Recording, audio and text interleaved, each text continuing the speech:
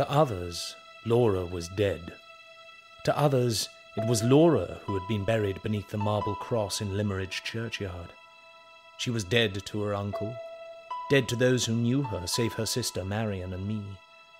She was dead in the eye of the law, and as a result her fortune had been given to her husband and to her aunt.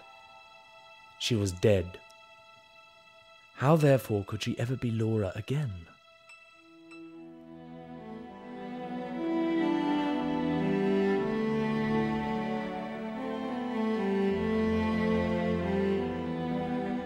The Woman in White by Wilkie Collins. Dramatised for radio by Martin Wade.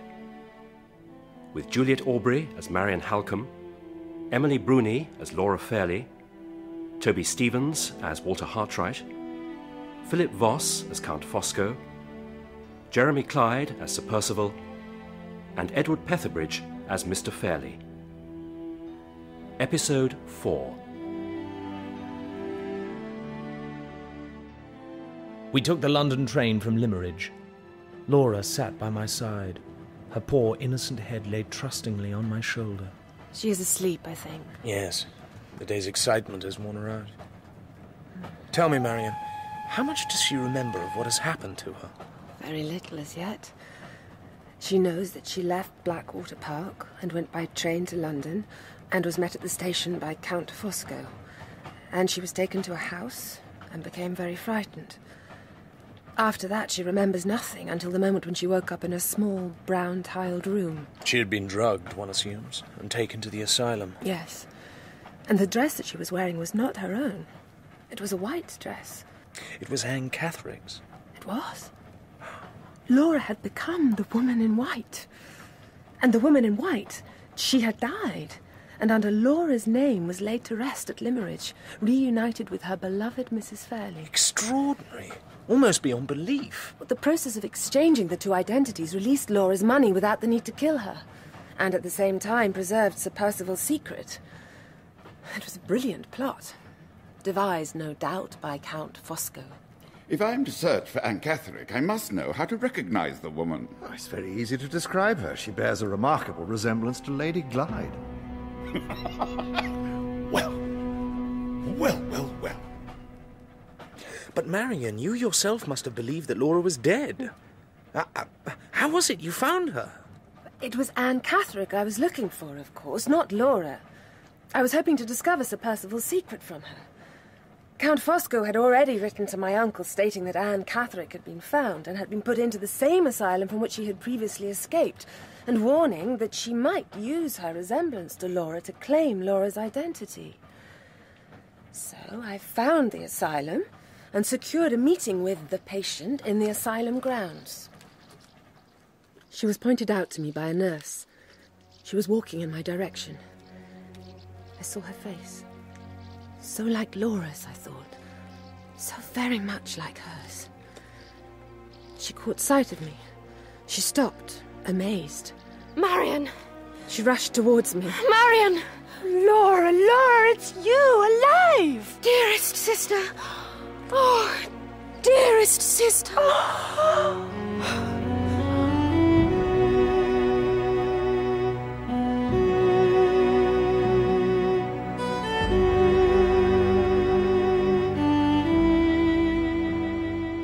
The three of us took humble lodgings above a news vendor's shop in East London.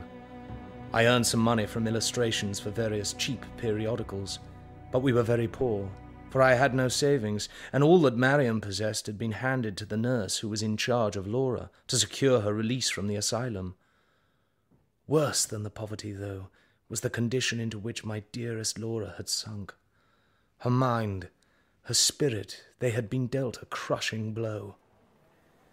I'd like to show you a drawing, Laura. Do you remember that place at all? Yes, I remember it. The summer house, the garden at Limmeridge. That's right. And who did the drawing? And then gave it to me as a present, a perfect present. It was me. It was. And I must tell you, your drawing has never been separated from me since. Now look, I have a little present for you. A sketchbook? It is very like the one you had when I first met you. Do you wish me to draw in it? Yes, if you wish. I'm not sure I can. What skill I had to make that drawing of the summer house, I think I have forgotten. It will return, dearest Laura. It will all return. Your lost life, your lost happiness. One day again you will be Laura, just as I remember you. Her mind was clouded. Her beauty was faded. On account of her suffering, indeed, her looks bore a greater resemblance to Anne Catherick than to the Laura of old. I was determined, however, to restore her to health, and to restore her also to her true identity, redress the wrong that had been done to her. To this end, I decided first that I would pay another call on Mr. Gilmore, the Fairley family's solicitor. Sadly, Mr. Hartright, you haven't a glimmer of a case. You put it very strongly. I would dearly wish to believe what you've told me. Despite myself, I almost think I do.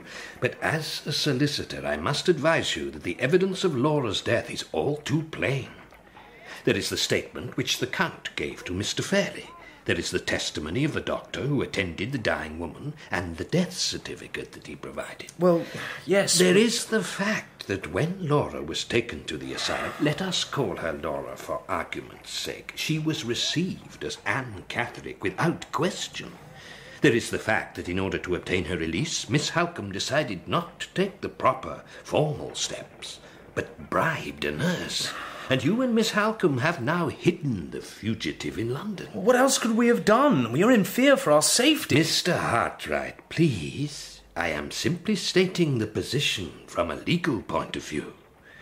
When Miss Halcombe presented Laura at Limmeridge House, her own uncle failed to recognize her, the servants likewise. She is much changed. Her imprisonment in the asylum... Of course, I understand. But I'm afraid that as things are, you and Miss Halcombe are to be regarded as either foolish dupes or scheming accomplices. To be truthful, Mr. Hartright, you haven't much hope. Your only chance, perhaps... Yes? Your only chance would be if there was some discrepancy in the dating of events. If the death certificate, I mean, showed a date that was earlier than Laura's journey from Blackwater Park to London. Yes, I'd already thought of that. But unfortunately, the date of the journey isn't certain. Laura can't remember it, nor, says Marion, can the housekeeper at Blackwater Park. Count Fosco and Sir Percival Glyde will know it, perhaps. But if you are right, you can't expect any help from that quarter. They may be forced to help, and indeed to answer for their crime. Oh, yes? Forced by whom? By me. You are very determined, Mr. Hartright. One last thing. Do you happen to know if Sir Percival Glyde is still abroad? I do. He is not. I was speaking to his solicitor only yesterday. Sir Percival has been in Paris, but is now returned. Indeed.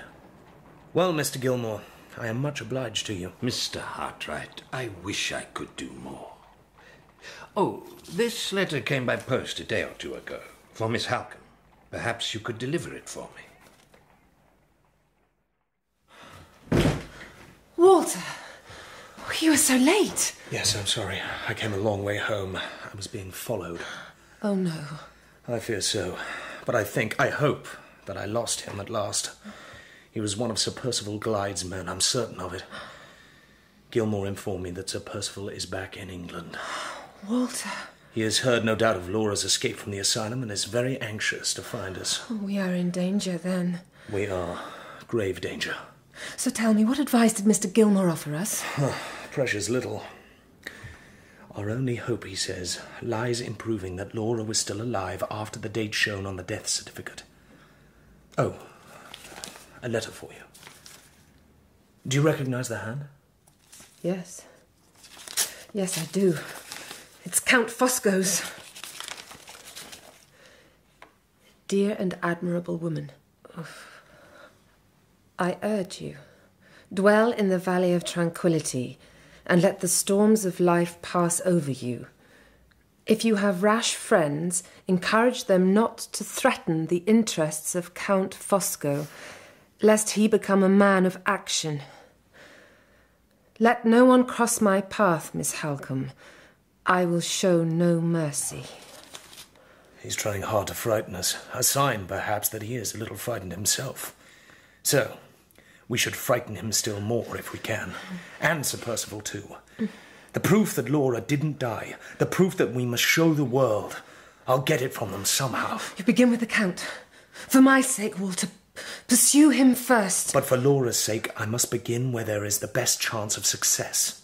Yes, of course.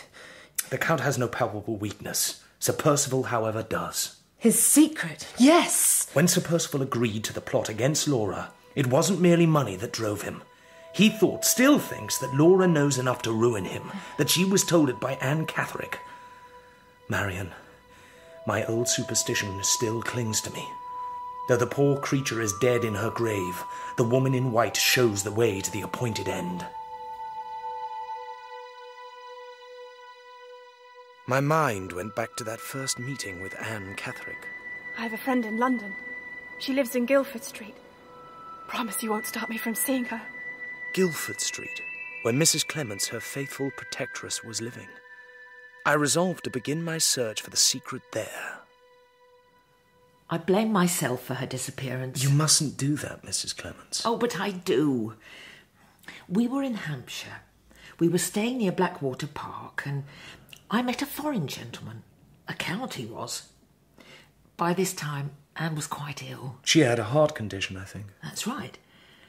It seemed to come on after she heard that the day of the wedding was fixed. Between Sir Percival Glyde, you know, and... Yes, I know. And when I told the Count about Anne's illness, he gave her a medicine, which made her feel stronger. He was most kind. And Anne had something very important to tell Lady Glyde. But the Count said that the lady had gone up to London, and that we should do the same, and meet her there. So we went up, and Anne stayed with me for a few days. And then the wife of the foreign gentleman called for Anne to take her to Lady Glyde, and they went away in a cab. I haven't seen her since. Mrs. Clements, I cannot help you find her. Indeed, you should not hope that she will ever be traced. Oh no. But you can help me, Mrs. Clements, by giving me the information that I seek. About Anne and her family. You have known her, I believe, since her childhood. Oh, I nursed her from a baby, sir. The first time she said mother, she said it to me. Well, perhaps you can tell me about her actual mother, Mrs. Catherick. Were you a neighbour of hers? Oh, yes, sir. At Welmingham. Which is some 25 miles from Blackwater Park, I believe. Oh, that is right, sir. It was her husband who brought her to the town when he became parish clerk. Before that, she'd been in service at Varneck Hall near Southampton, which was owned by a friend of Mr. Philip Fairley. The same Fairley who was Lady Glyde's father? Yes, but that's by the way. Mrs. Catherick, she held herself uncommonly high, she did. Thought she was far too good for her husband. Well, I don't like to speak ill of anyone, sir, but she is a heartless woman, with a terrible will of her own. And she's not a stranger to scandal either. Scandal? Yes, sir. There was another man, a gentleman so-called. His name? Sir Percival Glyde. Did the husband ever find out about his wife's relationship with Sir Percival? Oh, yes. Well, he'd suspected already because he discovered various gifts she'd had from Sir Percival. But then he came upon the two of them near the vestry of the church, and they were whispering together. The men came to blows, and Sir Percival was the stronger and beat the husband in the cruellest manner. And that same night, the husband left the town and was never seen in Wilmingham again. And Sir Percival? Oh, the place was too hot to hold him. He left soon after. But Mrs. Catherick, despite the scandal, she stayed on. She did. The brazen hussy. She told everyone she was the victim of a dreadful mistake, that she wasn't a guilty woman, and that she wouldn't be driven out. You haven't yet explained how it was that Anne was trusted to your care. Very simple, sir. Mrs. Catherick seemed to hate the helpless little creature from the day it was born, and there seemed to be nobody else to look after her. But when Anne was 10 or 11, Mrs. Catherick took her away from me. Took her to Limmeridge. Ah, yes, because Mrs. Catherick's sister was there and was dying. Mrs. Catherick went to nurse her. Well, she thought her sister had some money. That was her only reason. And after that, Mrs. Catherick wouldn't let Anne stay with me. She liked to distress us by keeping us apart. I moved to London, and I wrote to Anne from time to time, told her that if ever she was in trouble, she should come and see me. Which she did, after she escaped from the asylum. Yes. Oh, poor Anne. My initial inference, of course, was that Sir Percival's secret must be connected with Mrs. Catherick's disgrace. But from what you say, the disgrace wasn't a secret at all. Not in Welmingham, at least. Exactly, Marion. And it seems Sir Percival made no attempt to take Mrs. Catherick away from the town. It's as if he were happy for her to stay there. Yes. So perhaps Mrs. Catherick was speaking the truth when she said there had been a dreadful mistake. Perhaps Sir Percival even encouraged the notion of Mrs. Catherick's disgrace to divert from himself some other suspicion. So when he and Mrs. Catherick had their encounters, they weren't pursuing a liaison at all. Not an amorous one, at least. They were meeting for another purpose. What purpose, though? Well, I must pay a call on Mrs. Catherick, must I not? And do my best to find out. Morning came. I packed a bag for the journey to Welmingham and sat down to speak to my poor, dearest Laura. You are going away? For how long? Not long, I think. And when I return, I can give you more lessons in your drawing. You are not tired of me, I hope. You are not going away because you are tired of me. No, Laura. I'll try to get better, I promise. I'll try not to be so pale and weak and useless. I'm such a burden at present. Laura. You will start liking Marion more than me. My dearest. You will, because I'm so helpless. Laura, listen to me. One day you will be well again. I know you will. But whether you are well or not, I love you. I love you as much as I have ever done, and I will love you forevermore.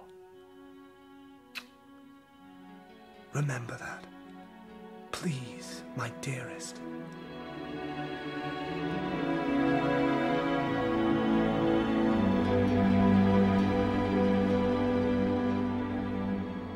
I arrived at Welmingham early in the afternoon. I walked through its prim, torpid streets and found Mrs. Catherick's house in an arid square set around a bare plot of grass. Mrs. Clements had given me a discouraging impression of Mrs. Catherick, so it was with little optimism that I knocked upon the door of number 13 and was shown into a little room with big patterned wallpaper and cheap furniture. You have come, my maid tells me, to speak about my daughter. Yes. I am afraid that she is dead. Ah, is she?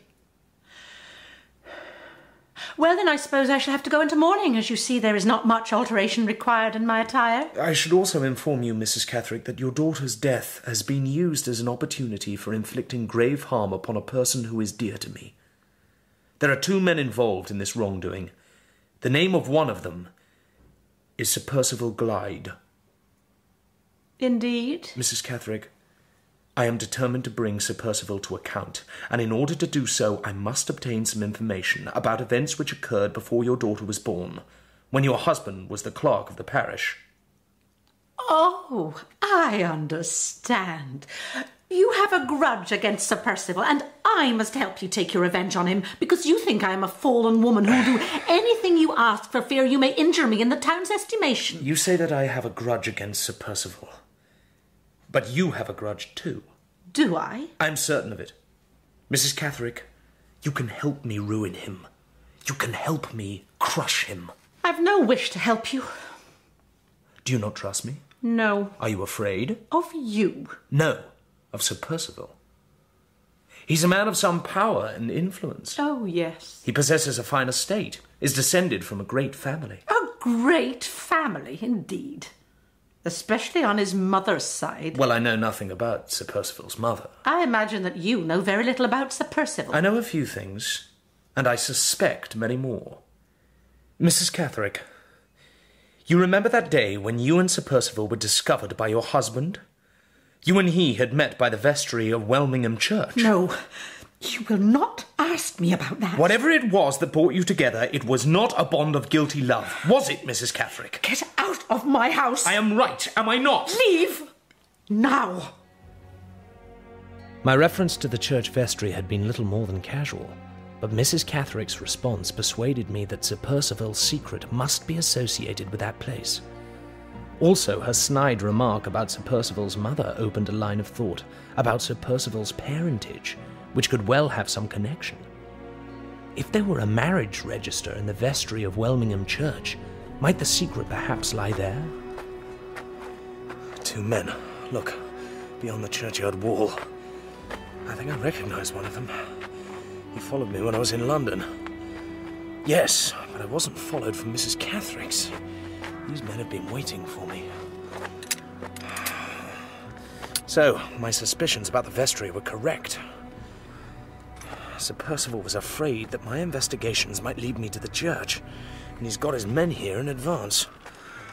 Ah, and here's another fellow. If you wish to go inside, sir... Yes, I do. Then I can help you. I'm the parish clerk, sir. Excellent. It's parish records that I wish to see. They are kept in the vestry, I take it? They are, sir. Come with me. Where are you from, sir? London? Yes. Now, this lock is a very perverse lock. It ought to have been changed, as I've said to the church warden 50 times at least. But you see, nothing gets done round here. Not like London. There we are.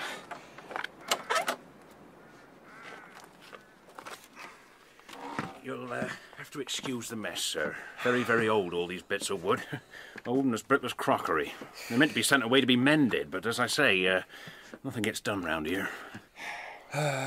So? You'd like to look at a register? A marriage register. Right. Now, what year was it you want, sir? Let me think. 1804, and then working backwards. 1804. I hope you'll excuse me for saying so, but, that cupboard doesn't seem a very secure place for such important books. Shouldn't they be kept in a safe? Well, bless me, sir. But those are the very words my old master, Mr. Wansborough, used to say. A solicitor he was, and vestry clerk, too. Vestry clerk? Yes, sir.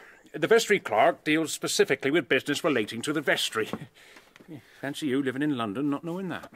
Here, Register of Marriages, 1800 to 1810. And these are the entries for December 1804. Thank you. December... November... So, as I was saying about Mr. Wansborough, fearful as he was that a register might get stolen or destroyed, he made copies of the registers here and kept them in his office in Knowlesbury. Of course, he's long gone, but his son's in the same line and in the same office. It was young Mr. Wansborough got me the position, after the previous parish clerk left in a hurry. Catherick, his name was. Yes, I've heard about him. December 1803... November... Will you be a while, sir? I hope not. October... September... What is the name you're looking for? Glyde. G-L-Y... Got it! Got it! Here, look! Sir Felix Glyde. And the bride's name... Cecilia Jane Elster of Knowlesbury. Where young Mr. Wansborough is. What? Oh, yes. The, writing's very small, sir, is it not? It is. The details have been compressed rather awkwardly at the bottom of the page. And there isn't the same sureness of hand. You know, there is cause here for a little suspicion. I decided I would walk to Knowlesbury. The distance, said the clerk, was not quite 5 miles, and pay a visit to Mr. Wansborough's office. The 2 men were still waiting when I left the church, but they followed me a short distance only. By early afternoon, I had reached my destination. 1803, you said? That's right. September. And the names? Glyde and Elster. Glyde. Are you certain it was September, sir? Quite certain. There's no such entry here.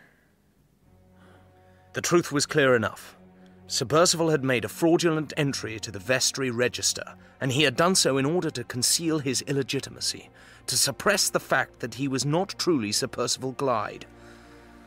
I commenced the walk back to Welmingham, my head full of Sir Percival's secret. His secret is now mine too. One word from me and he loses everything, becomes a nameless, penniless, friendless outcast. Of course, he can't yet know whether I've discovered the secret, but he surely must fear that I'm getting close. Therefore, there's nothing he won't attempt against me. To protect himself, he'd have me killed if he could. In the gloom, two shapes. Two men. Evening to you. Not a pleasant one. Do I go back? Attempt to run past them? Very well then. I'll stay and fight.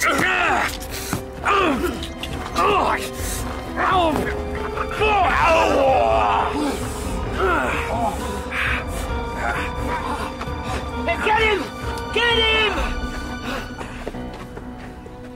They kept up the pursuit, but I took a turn down a footpath and across the fields, and I lost them. I discovered a lane, and after following its muddy windings, I at last found myself in Welmingham once more, in front of some cottages on the other side of the church. Sir, wait there. Yes, you, sir. From one of the cottages, a man with a lantern came hurrying towards me, the parish clerk. Where are the keys? Where are they? They were hanging up in my kitchen. Have you taken them? No, I have not. You mean the keys to the church, do you? Yes. Give me the lantern, quick. It must have been that young man, then. Or his master. His master? They were here about an hour ago. Sir Percival, the young man called him.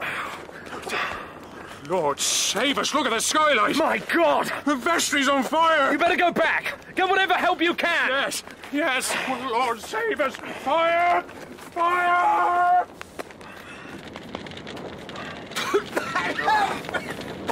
Help me! You've locked the door! Yes, I can't turn the key, it won't move! Oh, get me out, please! Get me out! The lock may be broken. You're a dead man if you wasted another moment on it. What about the door into the church? No, it's impossible! The flames are too fierce! Well then, get down on the floor! I'll try and climb in through the skylight! Oh, for God's sake, be quick! For God's sake, hurry!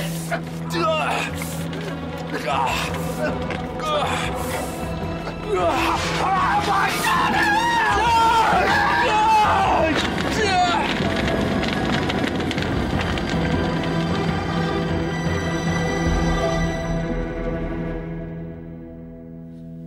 I must say, I'm very surprised that you chose to risk your life for him when you had claimed to be his enemy. That was weakness on your part, I think. As it is, I owe you a debt of gratitude. You owe me nothing, Mrs. Catherine. No, no. Your presence in Welmingham, your inquiries, they frightened Sir Percival. Because of you, he decided to try and hide his crime and remove the register from the vestry. You, Mr. Hartwright, you drove him to his death. And because he was an ill-tempered, cruel, foul-mouthed, insolent man, I must thank you for what you've done. Mrs. Catherine... Was the fire, do you suppose, an accident? I think it was. There was a large amount of old wood stored in the vestry, and it will have caught alight very fast. But what was needed was for a lantern to overturn. But Sir Percival's fatal error lay in the fact that he locked the door behind him to ensure that he wouldn't be disturbed. The lock, I'm afraid, was faulty. Mrs. Catherine, I have one or two unanswered questions still. If, as you say, you wish to do me a favour, then all you need do is satisfy my curiosity. Sir Percival's parents, for instance, why did they never marry? The mother was married already, so the couple lived together as man and wife, and no one in the area supposed them to be anything else. What happened when the father died? Well, there was no difficulty at first. Sir Percival took possession of the title and the property, and his right to do so wasn't challenged. But he discovered that in order to borrow money on the property, he must have proof of his parents' marriage. So he hit upon the idea of forging an entry in a marriage register in a parish near to where his mother had lived. And he made the acquaintance of the parish clerk's wife and gave her gifts. And in return... I obtained the keys to the church vestry. Did he volunteer his reasons for wanting them? No, but I persuaded it out of him. What happened after your husband left you? Did Sir Percival assist you at all? Oh, yes. I've been receiving a yearly allowance from him ever since. You'll be sorry to lose that. I've saved enough in the last 20 years. I'll be comfortable, thank you. I assume there was a condition attached to the allowance. You had to keep silent about Sir Percival's secret. Yes. Also, I had to stay in Welmingham, so that he would always know where to find me, though he would let me go to Limmeridge when my sister was dying. Anne claimed she knew the secret. No, she never knew it. She knew that there was such a secret and that it could ruin him. I had revealed as much one day in her presence when I had read a letter from Sir Percival and had found it insulting and angrily blurted something out. And the next time Sir Percival came to the house, Anne, in turn, was angered by him because he called her an idiot. So she threatened him by repeating what she'd heard from me. That sealed her fate.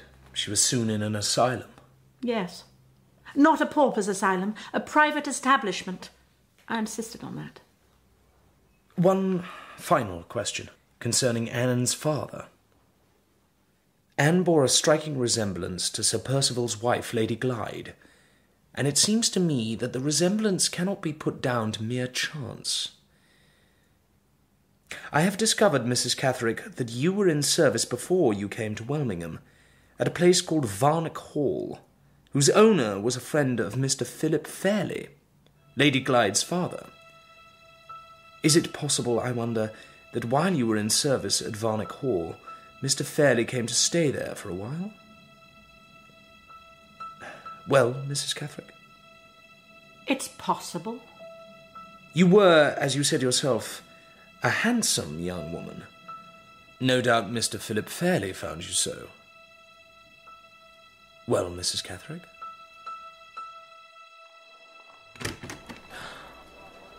Count Fosco. Yes, dear lady. It is I. How delightful to see you again. What are you doing here? A matter of business. I shall not detain you long. I have a cab waiting, just there. A gentleman is seated inside. Do you recognize him, dearest lady, from your visit to the asylum? He is the owner of that place, and I am assisting him in his search for a missing patient. How is the patient? And how are you? Go away, please. Leave me. You received my letter, I trust. I suggested in the letter, you will recall, that I would be happy to lie quiet, provided that my interests were not threatened, provided my personal freedom and the money my dear wife inherited remained secure. Well, it seems now that my interests may be threatened. Why? Sir Percival is dead. Dead? Oh, yes. And in consequence, no doubt, your friend Mr. Hartright will begin considering ways of striking at me. Advise him against such a course of action, please. Advise him in the strongest possible terms. He cannot succeed. Well, I must return to the carriage. And what will you tell the gentleman who is waiting there? For your sake, Marion, because of my esteem for you, because I cannot bear to think of you experiencing anguish, I will tell him that I made an error, that the patient is not to be found at this address. Remember this sacrifice of mine, dearest Marion. In return for my act of clemency, persuade Mr. Hartright to interfere no more. He has Fosco to deal with otherwise, and Fosco stops at nothing.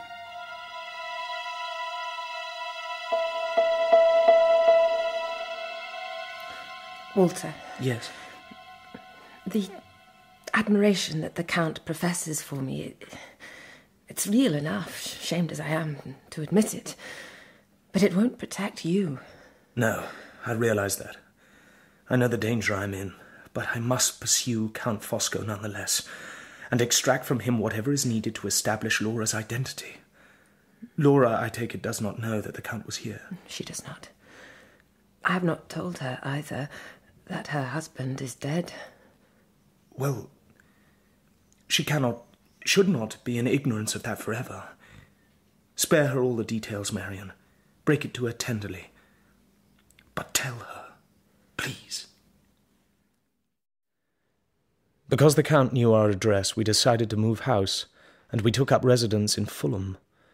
We were peaceful and happy enough, and Laura's progress towards recovery was plainly visible. It is a very fine drawing, Laura. Indeed it is. No, it is merely the best that I have managed since I was ill. It is not a good piece of work. I have no illusions, Mr. Drawing Master. Show me what you have done. Oh. You don't like it? It is of me. Well, there must be some merit in it, then, if you can recognise its subject. But I'm afraid I haven't done you justice. You know, Laura, your face has changed. It's become your own once more. The face I saw at Limmeridge. You are Laura Fairley again, the Laura of old. And I thank God for it.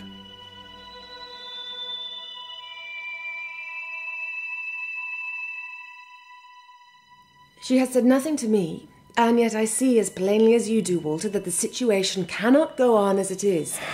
You and she must come to a decision. Marion, I will be guided by your advice, just as I was before in the garden at Limmeridge when you urged me to crush the love I felt for Laura. I shall not say that now. It is strange how, as Laura has got better, relations between her and me have become more and more constrained. I have noticed as much. It's as if we were indeed back at Limmeridge. And I was the drawing master, utterly captivated by her, but unable to tell her what I feel. Well, if you cannot tell her, then I must do so for you. That day in the garden, I said there was no hope for you. Let us see if things are changed. Shedding a tear, she kissed my forehead and left the room. My life was at a turning point.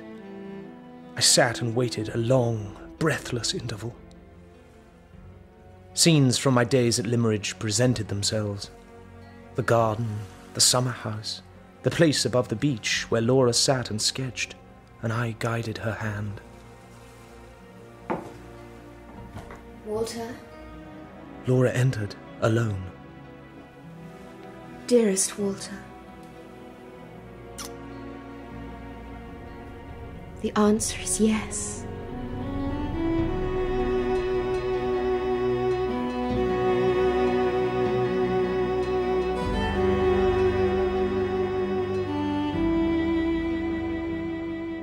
We married, and were very happy. But the shadow of the Count still lay over us. Clearly it would be helpful in the struggle to come for me to know something about the man and his past life, which so far was an impenetrable mystery. I decided therefore to seek help from a friend of mine who was Fosco's countryman. I mean Professor Pesca. Pesca, whose life I had once saved, and who had set me off upon my strange adventure. One evening I called on him.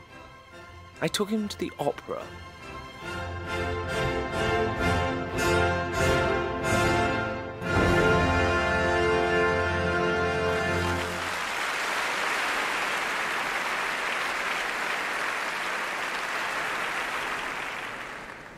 Pesca, I'd like you to take another look at that gentleman, if you would. I told you, my good dear chap, I don't recognize him. Take a look at him nonetheless. What did you say his name was? Fosco. Count Fosco. Well, I'm afraid I know neither the name nor the man. Why should I? Is he famous? He may have changed his name, of course. He may have changed his appearance, too. Yes, in his younger days he may not have been quite so fat. Tell me, how are you so sure that he would be here tonight? I've been spying on him. Followed him to the box office this morning. Pesca, he's turning this way. Yes. My God! He's looking straight at me, Hartright. He is. And though you say you don't know him, he certainly knows you. Oh, he stares. Perhaps I'm famous. He doesn't seem very happy. You're right, he doesn't. He's lost some colour. Seeing you, Pesca, has made him thoroughly alarmed. Ah, he's decided to leave. Quick, Pesca, this way. Hurry, Pesca. I think he's escaped us. Yes, the other fellow's disappeared too. What other fellow? There was a fair-haired man with a scar on his left cheek. Did you not see him? He was sitting near us, and when we were talking about the Count, I noticed that he became most attentive.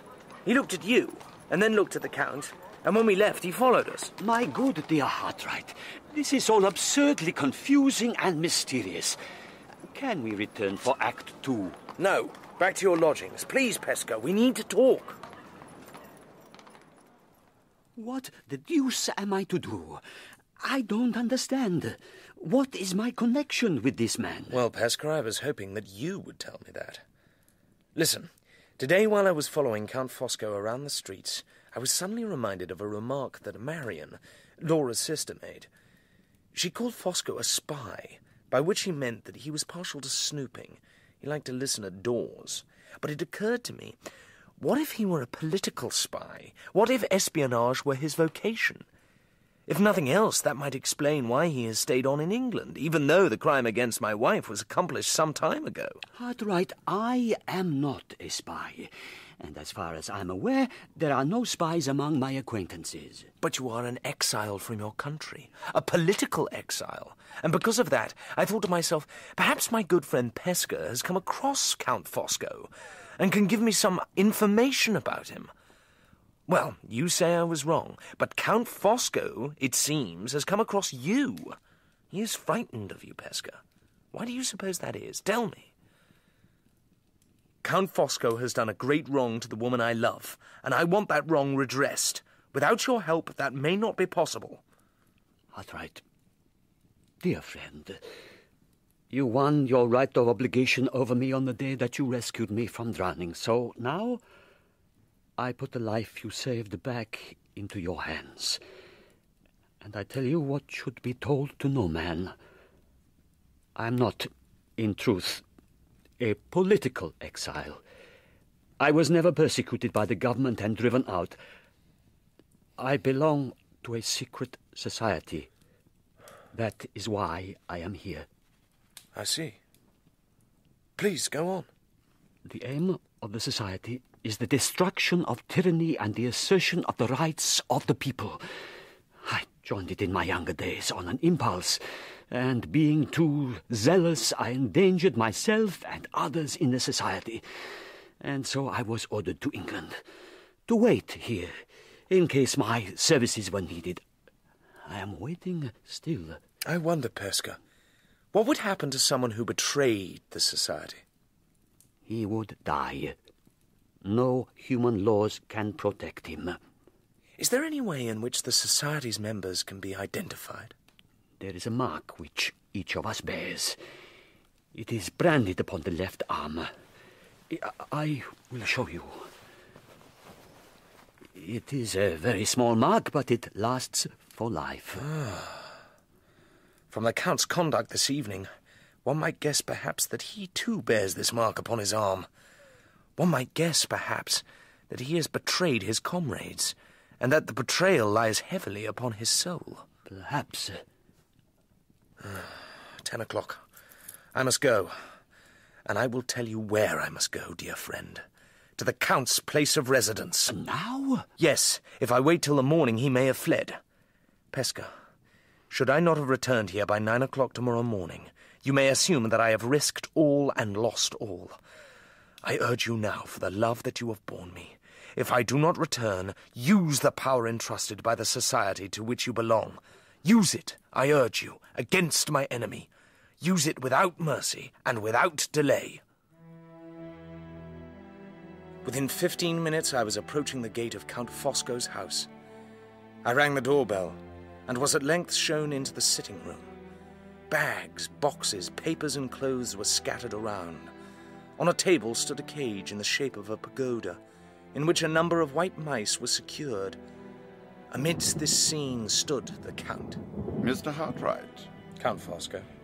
We know each other by reputation. Yes. I am fortunate, I think, in finding you here tonight. You seem to be on the point of taking a journey. I am. Do you know why? Oh, yes. I know why. I can show you why, if you like. All you need do is roll up the sleeve of your left arm. Mr. Hartright. I assure you, you will see the reason there. Before you came to this house, Mr. Hartright, did it by any chance occur to you that I am not a man you can trifle with? Count Fosco, I am not here to trifle with you. I am here on a matter of life and death. But whose life and whose death? I would advise you, sir, do not be imprudent. Sir Percival may not have given you much opposition, but you are face to face with Fosco now. Before you think of using that gun, Count Fosco, just wait a moment, please. As you wish. This room is very untidy at present. and I'm not certain if I ought to add to the disorder by scattering your brains upon the floor. Well then, to help you decide on that question, I shall tell you that a friend of mine, an Italian by the name of Pesca, you saw him earlier this evening, do you recall? He knows of my visit here, and he knows what is to be done if I should not survive our encounter. Notice, Mr. Hartright, I have returned the gun to the drawer. But I haven't locked the drawer, not yet. Your brains may indeed be scattered before the end of the evening, though I acknowledge they are cleverer brains than I gave you credit for. So, come to the point. What do you want of me? I am here to represent a lady's interests. My wife's interests. Her name is Laura. Oh, so she's your wife, is she? I have two demands. Demands? First, a full confession of the conspiracy that you plotted against her. Second, plain proof of the date on which she left Blackwater Park and travelled to London. Ah, yes, the crucial date. The only weakness, you know, in my grand scheme. It was not my intention that Anne Catherick should die so soon. But her heart disease was beyond even my medical capabilities, I'm afraid. As I say, I require plain proof. Sir, you shall have it. There is a letter in my possession from the late lamented Percival, in which he writes of the day and hour of Lady Glyde's arrival in London. I'll make a full confession for you, too. But to match your two demands, I have two conditions. First, you will let me and Madame Fosco leave this house. Second, you will remain here in the company of my man of business a full half an hour after we have departed. Well, I accept your conditions. Excellent. Excellent. So, to work. Pens, paper. One of the rarest of intellectual accomplishments, Mr. Hartright, is the ability to arrange and express one's ideas. I possess it in abundance. Do you?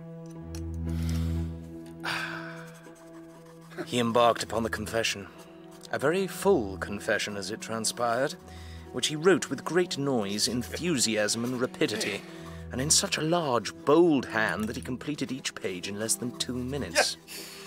And as he completed each page, he threw it over his shoulder with his left hand, while already scratching away at the fresh page with his right. Would you like some coffee, Mr. Hartright? No, thank you. Oh, you think I'll poison you? You know, the English intellect has one grave deficiency.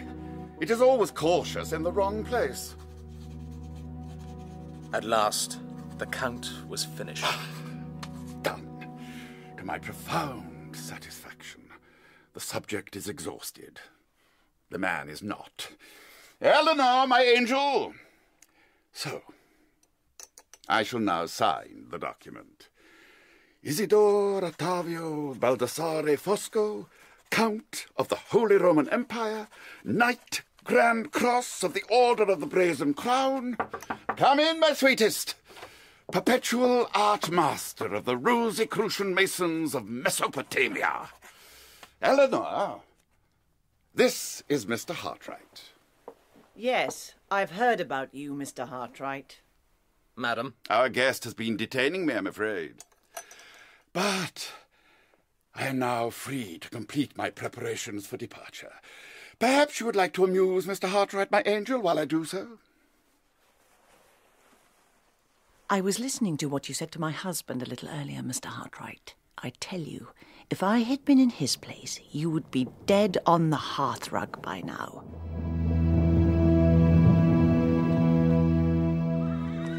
The packing was completed. Count Fosco's confession and Sir Percival's letter lay safe in my pocket. Madame Fosco got into the cab, along with a cage of precious mice, and Count Fosco held out his hand to me. Mr. Hartright, I bid you farewell. Do take care of Miss Halcombe. Admirable woman. Take very good care of her, sir. A week later, no more, I travelled up to Limmeridge to confront Laura's uncle. Mr. Hartright, this is all very troublesome. She is not dead, Mr. Fairley. And these documents, I trust, will convince you. Oh. A confession from Count Fosco, a letter from Sir Percival, which was written on the day of your niece's supposed death, but which announces that her journey to London will be made the following afternoon. I have obtained numerous supporting statements, too. From Marion, from Mrs. Mitchelson, the housekeeper at Blackwater Park, from Mr. Gilmore. Sir, Laura is not dead. I urge you, therefore, to invite her to Limmeridge House and to receive and recognise her publicly. Oh, but that would be such a great ordeal for me. It would be a greater ordeal still, Mr. Fairley, if the matter were raised in a court of law. A court of law? Heavens, are you trying to hurry me to my grave? Does Laura, if it is Laura, contemplate stopping here, I wonder, after I have publicly acknowledged her? No, sir. Very well. Nor will Marion be stopping here, nor will I. You, sir? Why on earth would you be stopping? Well, Laura and I are married. Married? Yes. I take it that you wish us both your heartiest congratulations.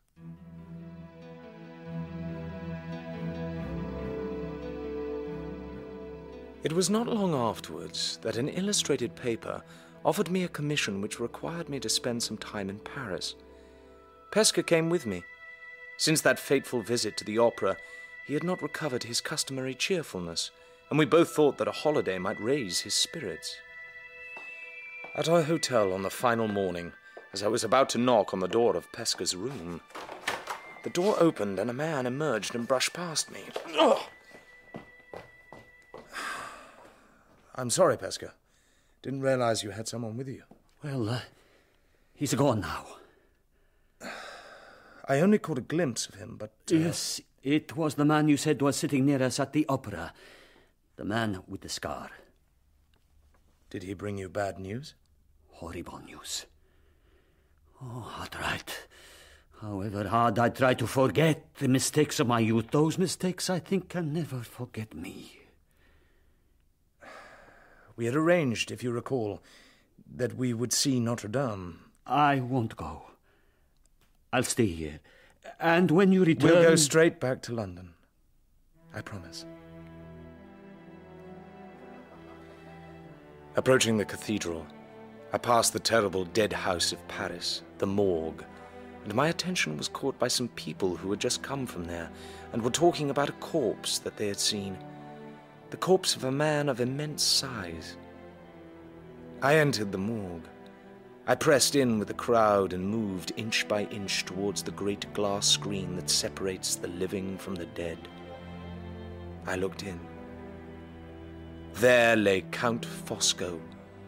The wound made by a knife or a dagger was over his heart.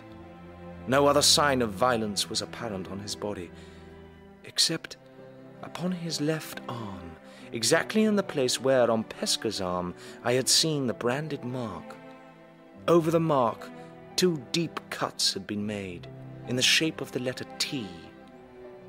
Pesca later confirmed what I guessed. T signified traditore, traitor.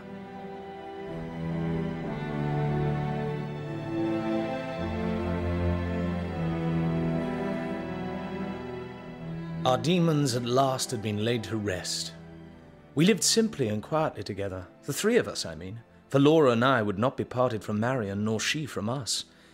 And then, in the new year, a 4th member of the family was added, and was christened Walter. One final event I must report. Walter? Yes, my dear? Marion and I... And your little namesake here? We have some news to give you. Well? My uncle is dead. Oh, my dearest.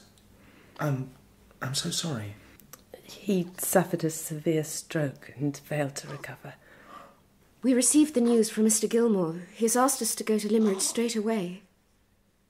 Walter, Limmeridge House is ours. On the journey north, I thought back over past events. I contemplated the curious chance by which my life had become entwined with the tragic story of Anne Catherick. I asked you, sir. Is that the way to London? Yes, it is.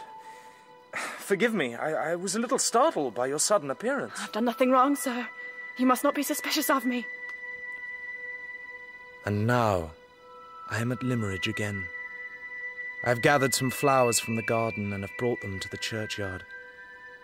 I stand here in the bewitching twilight, and I almost persuade myself that I can see that poor, unfortunate woman kissing the marble cross and beating upon it with her hands. Oh, if only I would die, Mrs. Fairley, and be at rest with you. If only I could be buried here and could wake up by your side when the trumpet sounds. I walk to the cross. I kneel, and I place the flowers, and then I offer a prayer at the grave that holds the remains both of Laura's mother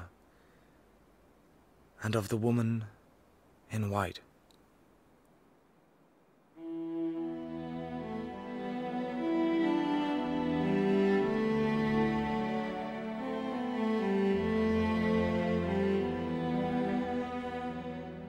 That was the final episode of The Woman in White by Wilkie Collins, dramatised for radio by Martin Wade.